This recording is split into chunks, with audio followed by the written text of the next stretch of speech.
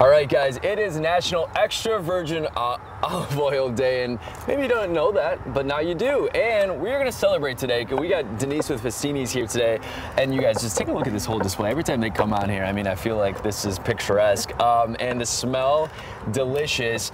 It's fall, it's maybe a little chilly out, but that's why we got the grill going to warm up this morning. So Denise, we are making a perfect recipe using extra virgin olive oil today. So what do we have here? So this is called a harvest chicken bowl. So we've started with, we've just got some cooked rice in the bottom. Okay.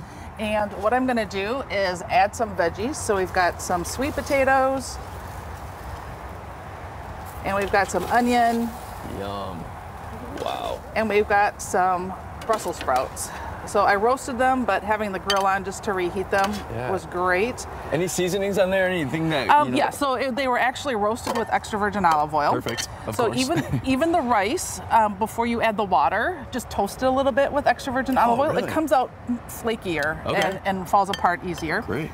And then we also have extra virgin olive oil in the kale. So you can use a whisk in a bowl, but we also have this little dressing jar that you can just shake it up and put it on.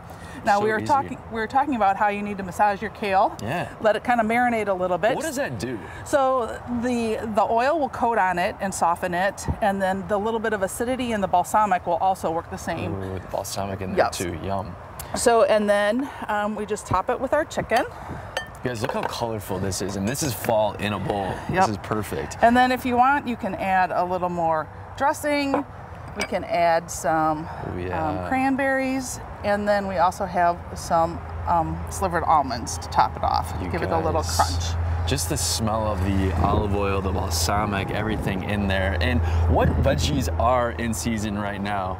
Is this pretty much the ones? Mostly root vegetables. Okay. So you're going to get a lot of Brussels sprouts. You're going to get a lot of broccoli. You're going to get a lot of cauliflower, carrots, potatoes. So obviously you can improvise and use any of those veggies in there. Come on, let's just take a look at that. That is so beautiful. So I think I want to try this. There's a fork right here. We got to do that, right?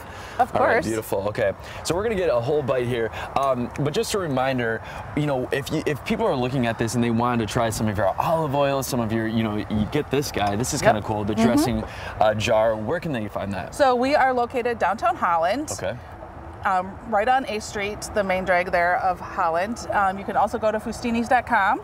We have recipes on our website, about 2,400. And the nice thing is, this was in the dressing, but all of our bottles have a QR code.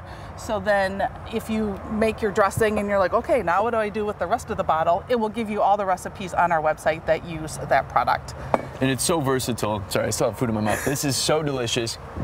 So since it is extra virgin olive oil day, we're going to be talking more about olive oil, the different things you can do with it, the different kinds there are, because there's so many different kinds. Festini's is going to join us again in our next half hour. You guys know this is a delicious fall recipe. I'm going to take this with me back into the studio. I'm going to send it back to you, Tessa. Got to bring some in there. It looks incredible. I love that. Oh yeah, it's steaming. Yum. Do you see that? It's still warm. Love it. And we always love having Festini's on our show. It's great. 8:24.